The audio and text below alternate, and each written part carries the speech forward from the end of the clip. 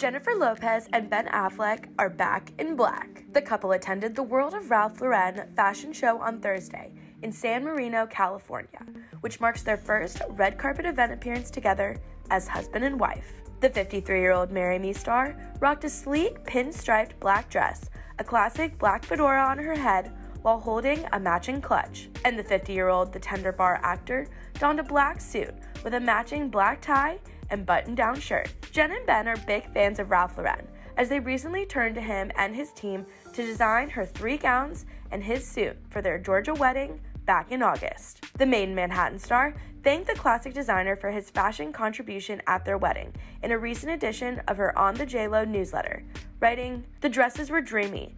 Thank you, Ralph Lauren," with a white heart. In that same newsletter, the Hustlers actress described a meaningful part of Ben's wedding day speech, penning, "This is heaven, right here. We're in it now."